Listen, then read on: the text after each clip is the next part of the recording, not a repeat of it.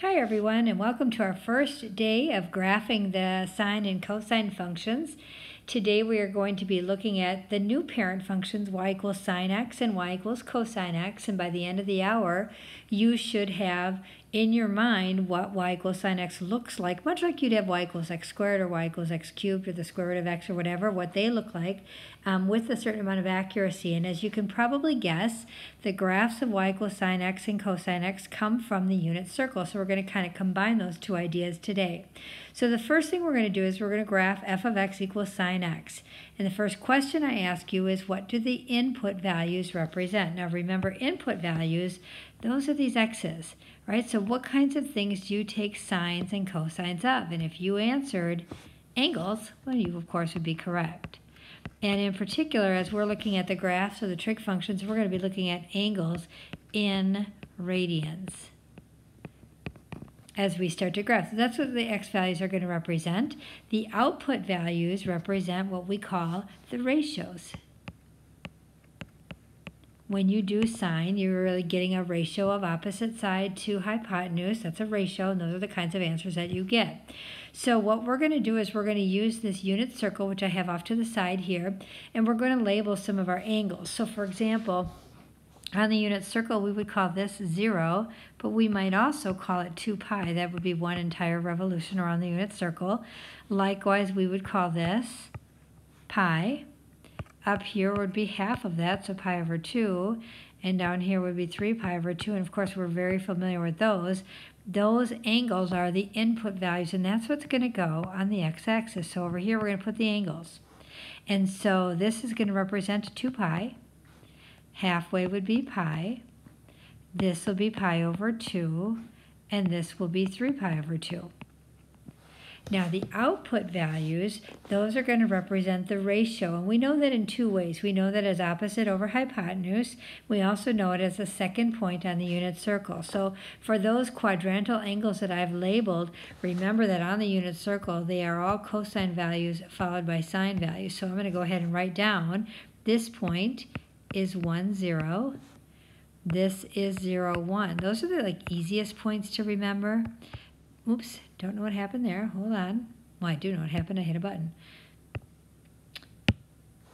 This is negative 1, 0. And this is 0, negative 1. And then, of course, we remember that the sine function, the one that we're working with right now, is the second number. So I'm going to use the second number representing the height of each point on the unit circle, and I'm going to transfer that to the graph paper. Now if you look at those values, they vary between 0, 1, and negative 1. So on the on the y-axis, where the ratios are going to go, the output values, they'll go from 1 to negative 1 and to 0. So if I plot those, here's what I know. At 0 radians, the sine function is 0. That's right here, so it goes through the origin. At pi over 2 radians, that's right here, the sine function is 1. That's a dot right here. At pi, it's going to be at 0. At 3 pi over 2, that's down at the bottom, it's going to be negative 1. I've circled those values. And then at 2 pi, it's back to 0. Now you might wonder, well, what does it do in between? So let's do a couple of in-between values. For example, if I look at this angle right here, this angle right here is the angle pi over 4. And that pi over 4 is midway between the 0 and the pi over 2.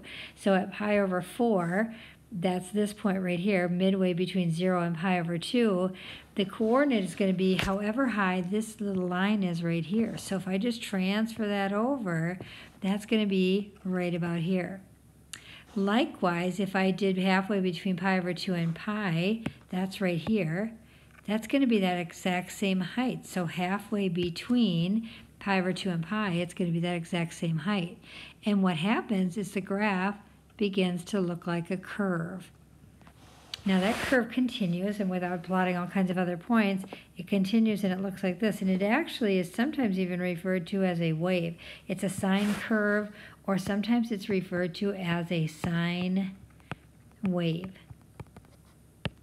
So this is the graph of a sine wave, and it's just part of the graph.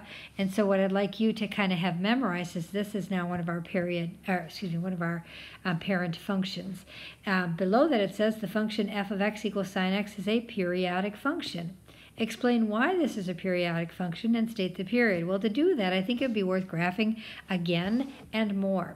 So we've only graphed really a section of it. So if you think about angles that you can put into the sine function, those input values, you can definitely put angles that are more than 2 pi, but you can also put in negative angles. And what does that mean? So that's what we're going to do on the grid right below it, but I'm going to do it a little bit faster this time. So here's what I know. As I start to label these angles again, each of these tick marks here is going to be a pi over 2. So this is a pi over 2, pi, 3 pi over 2, 2 pi, and I can keep going beyond that. So what comes after that? Well, this is 1 pi over 2, 2 pi over 2, 3 pi over 2, 4 pi over 2. This would be 5 pi over 2. I could even keep going and go 6 pi over 2, which is 3 pi, and so on. And I can do that backwards as well. So backwards, this would be negative pi over 2, which remember that a negative pi over 2 angle is just a reversal in the other direction around the unit circle. Then we have a negative pi, negative 3 pi over 2, negative 2 pi, and so on. And I know that it's going to vary between 1 and negative 1. So let's go ahead and think about that graph again. Going back to my unit circle up here, as I look at this unit circle, what it's going to do is it's going to start at 0, and it'll go from 0 to 1 to 0 to negative 1 to 0. And then if you keep going around this like a Ferris wheel, it would go 0 to 1 to 0 to negative 1 to 0 to 1 to 0 to negative 1 and so on. It just keeps doing that over and over. So that's what I'm going to plot here.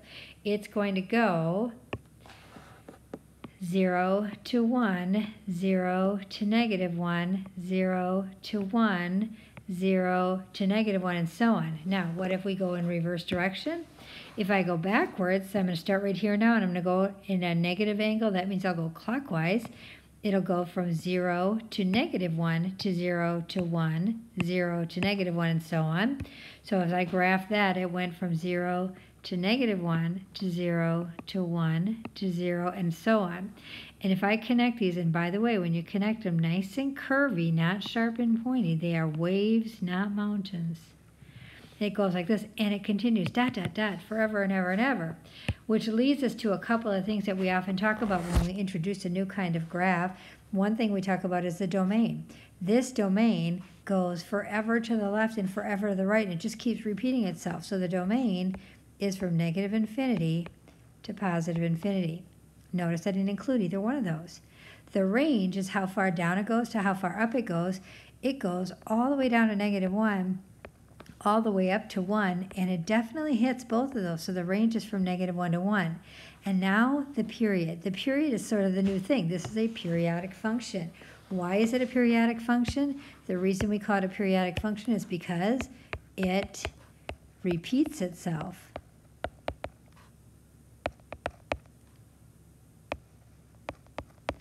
Over and over and over. And what we indicate here is when we talk about it's repeating is how long before it starts to repeat itself. So I'm going to color in one period or one cycle of this sine graph. So here it goes.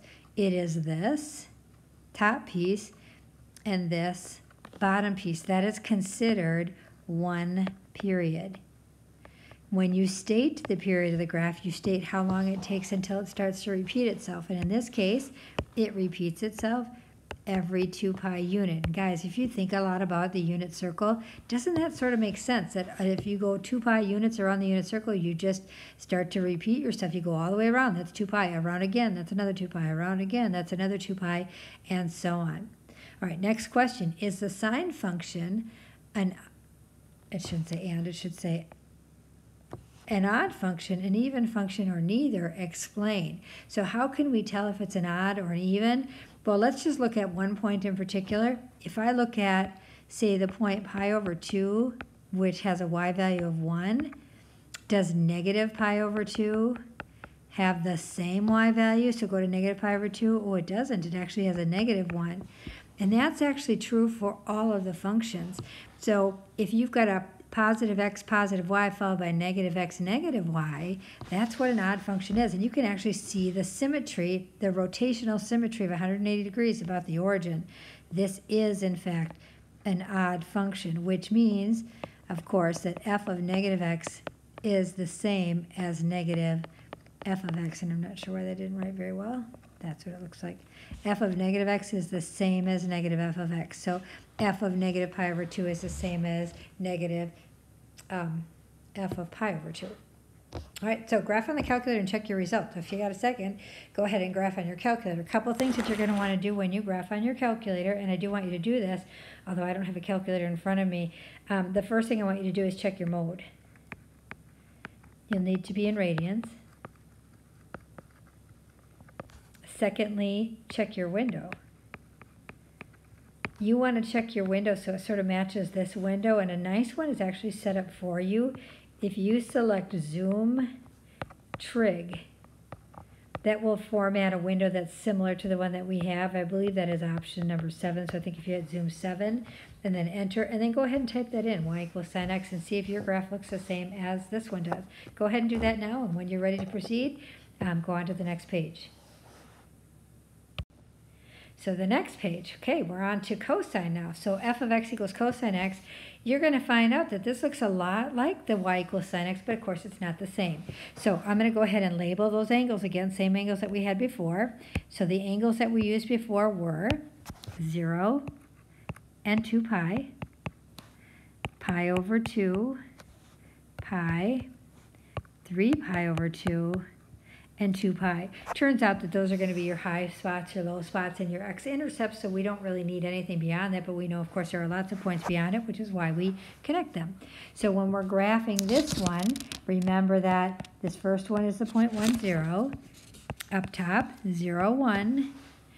Over here to the left, left 1, up nothing. Down at the bottom, 0, negative 1. And then I'm going to start to graph, but only this time, remember, as we graph these, cosine is the first number. So where the sine graph really represents how far up the point is, this really tells us how far over the point is. And it starts at 1. So it's going to go from 1 to 0 to negative 1 to 0 to 1 to 0 to negative 1 to 0 and so on. So in thinking about how high it's going to go, it'll go up as far as 1 and down as far as negative 1. My angles are 2 pi and pi again. This is pi over 2 and 3 pi over 2. And then I graph starting at 1. So at 0 radians, it is up 1. That's right here. At pi over 2 radians, that's up here, it's at 0. At pi, it's at negative 1.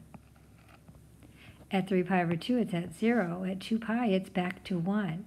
And like the sine function, the cosine function is also a periodic function. In the same way, you can just continue to go round and round, and it's going to repeat those values over and over. So roughly sketched, and here's what I want you to do, it is also periodic, and it's also periodic in the same way that sine is. When I ask you to graph a sine or a cosine function, I don't want you to spend a lot of time, because now this is now going to be considered a parent function. So with the parent function, here's what I want you to do. I want you to kind of remember where it's, oh, wow, what did I write that for? Hold on. Sometimes I just lose my mind. There it is.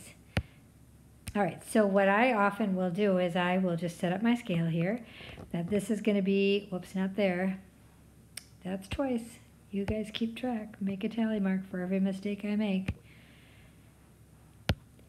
This is 2 pi. This is pi. Pi over 2. 3 pi over 2. And then these guys over here.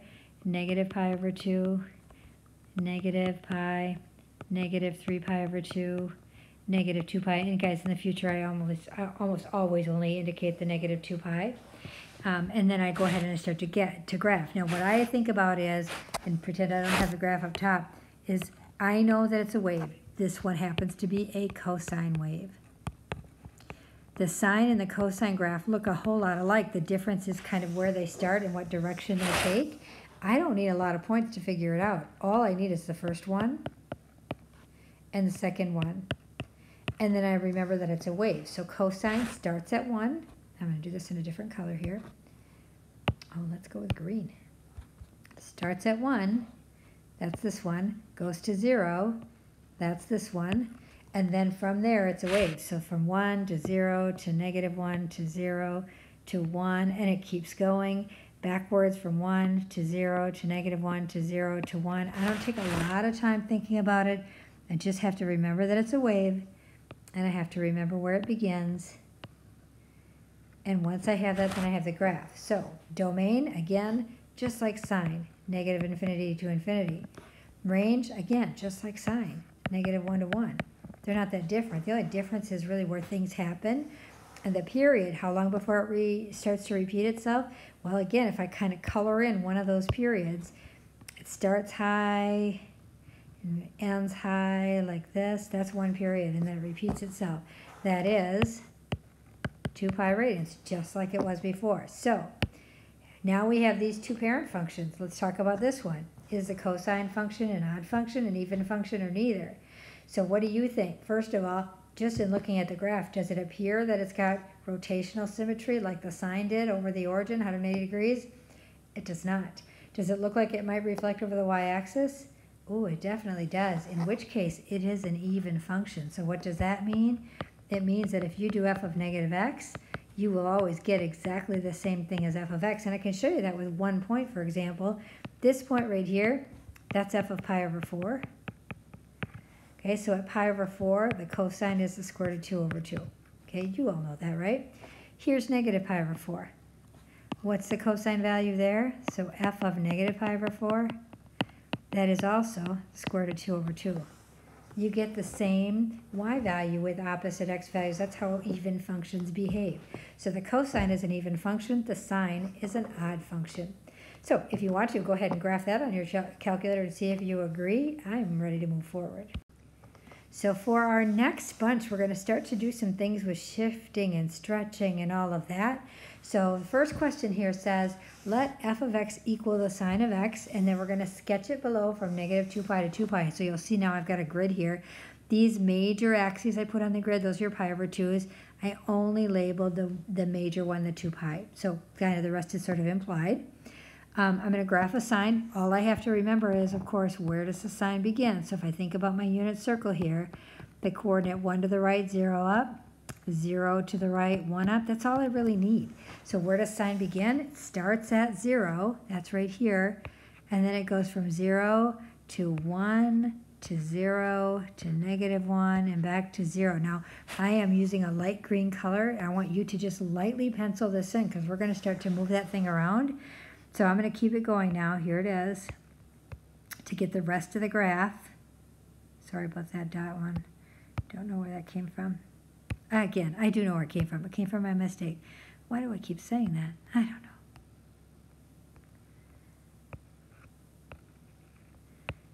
I had a student in my stats tell me I was crazy because I talked to myself during these podcasts, but I'm like, I have no idea how to do this when you're by yourself. It's all kind of weird. All right, so here goes. All by myself. Here I'm going to go ahead and I'm going to graph now f of x plus 2. Now we of course know from our previous unit that when you put a plus 2 at the end, that indicates that every point is going to move up 2. Now will I move every single point up 2? Well, I will, but I'm probably going to just start with what I'll call the major ones. So the major ones are the ones that are the quadrantal angles where those big dots are. So I'm going to take each of those and move them up 2. I'm going to start at the one at the origin. So I'm going to go up 2. I like to make a little x. From here I'll go up 2, make a little x. From here up 2, from here up 2. So really what we're saying is once we have the parent function and we understand what the graph of the parent function looks like, the rules that we developed earlier, gosh, they still apply. They're the same rules that we use today. So I got all these nice little points. All I have to do now is connect them. And there we go. There's our graph. Now we also are told to write an explicit equation. That is, the equation that's given is one that's written in terms of f of x. The explicit equation is going to be this. Y equals f of x, which is the sine of x, and then we went up 2. Now the parentheses around the x are actually not needed, but I put them there and I try to remember to put them there so that it doesn't look like the 2 is connected to the x. In the order of operations, you do the sine first and then you add 2, and that's why we write it that way. All right, let's go ahead and try another one. This one, oh, it looks a little bit more involved because now it looks like we're going to have a couple of things to do. But we are going to start again with a sine of x. That's what it tells us to do. So I'm going to go back to my nice little green pen, and I'm going to roughly sketch in a sine graph. So here goes. From here, I always put the dots down because that helps me to know which ones I'm shifting, and it helps me to be more accurate with my graph. And accuracy is the thing, guys. Whenever you get a grid, accuracy is sort of implied. So getting those points here. Okay, that looks pretty good. All right, now what am I going to do? This thing tells me I'm going to shift it to the right, pi over 2. That's one of what I call those major tick marks, those big tick marks. And then the up 2 is going to be up 2. Yes, I should say the plus 2 at the end is going to be up 2. All right, here goes. I am not going to do all the points. I'm just going to start with the first 5 and kind of see where that goes. The first 5 would be these 5. 1, 2, 3, 4, 5. The 5 that determine kind of the period. So I'm going to take each one of those and using my pencil. Will you watch me first before you even try to do it with me? See this right here, this point? I'm going to go to the right pi over 2. That's pi over 2. And then I'm going to go up 2. 1, 2, and I'm going to get a point. Then I'm going to take this one. I'm going to go right pi over 2. That's to that next major tick mark, and then up 2 and get that point. Okay, here goes. Now with my pen. From here, right pi over 2, up 2, put an X. This point, right pi over 2, up 2, put an X. This point, right pi over 2, up 2, put an X. This one, right pi over 2, up 2, put an X. This one, right pi over 2 is going to be sort of here, up 2, put an X. So those are what I call those 5 points. I have enough there for me to kind of just keep that pattern going without having to think about all the other ones I want to switch. So I can see that I'm going from like what I'll call the midline to the low, to the midline to the high, to the midline. The next one must be the low one then. And that's going to be like right here, to the midline, to the high, to the midline, to the low. It's just a little easier way to get those other points without having to think about all of those shifts. And then, again, connect in a nice, smooth curve. Now, hopefully you just watched me do that. You know what? I went down too far on that one, by the way. It was supposed to go just to here. So you go ahead now and do that on your own.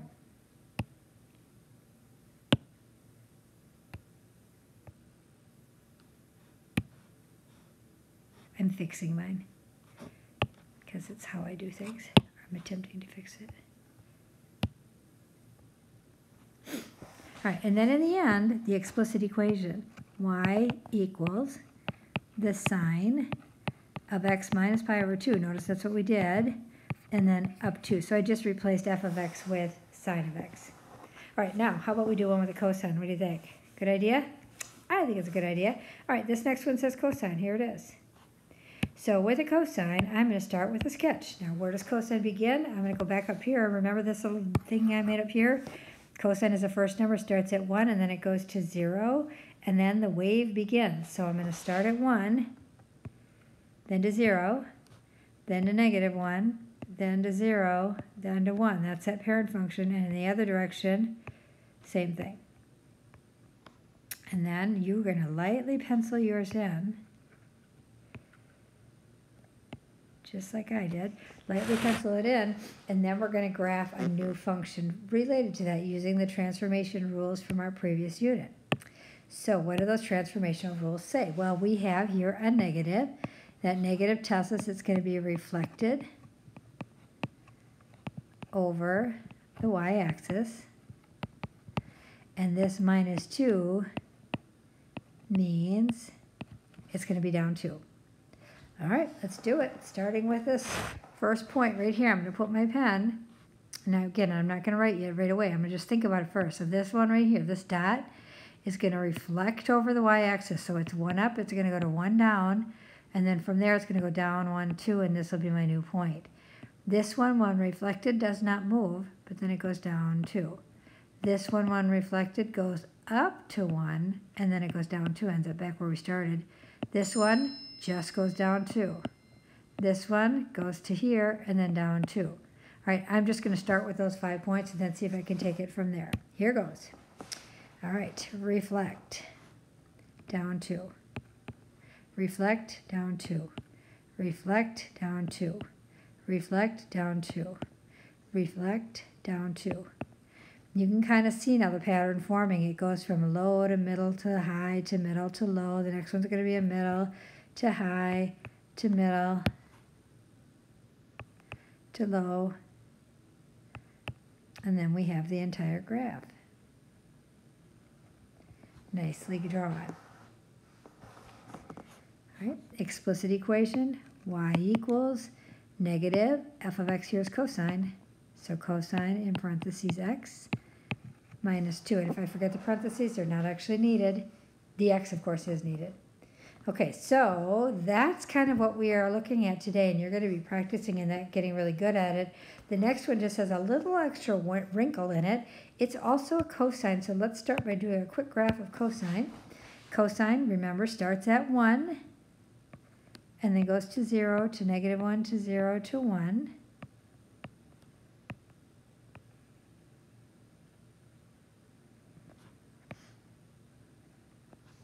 All right, there it is. And then what I have to do is I have to go left pi. And what's that 3 going to do? That's kind of the new wrinkle. That is, of course, the stretch factor. So when a sine or cosine graph is stretched vertically, as this one is, or compressed vertically, then the stretch factor has a new name. When you're referring to sines and cosines, it is called the amplitude. So this one has an amplitude of 3. So what does that mean about the graph? Well, here's what I'm going to do. Again, I'm going to show you first, and then I'll do the graph.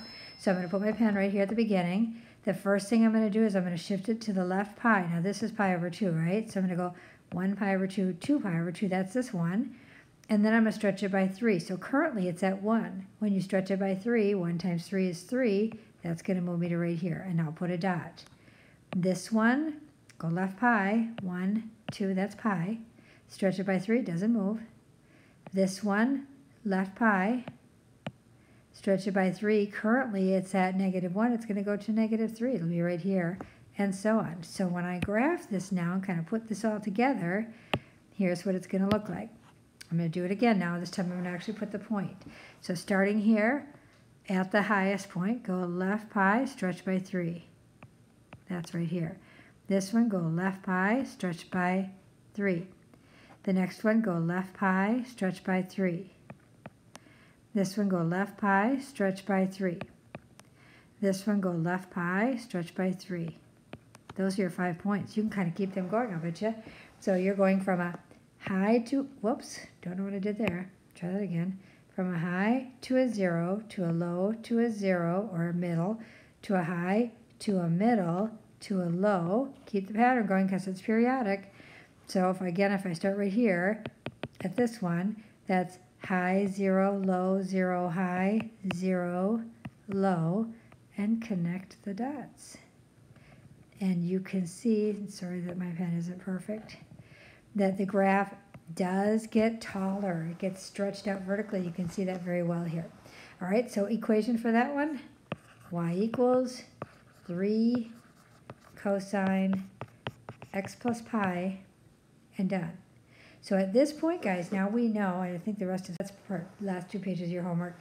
So at this point, hopefully you know what the sine looks like and what the cosine looks like. Those are now parent functions, so they go in that list of all those other equations. We already know what they look like. And in addition to that, we are starting the process of moving things around and stretching and so on, and that's an idea that will continue over the course of the next few lessons. So go ahead and give your homework a shot. Remember, graphing for accuracy. Make sure you're not just throwing crappy little sine waves on there. I want to make sure they hit all the right points in the right places. Good luck, everybody. We'll see you next time. All right? Yeah, I don't even know what that is. That wasn't supposed to be.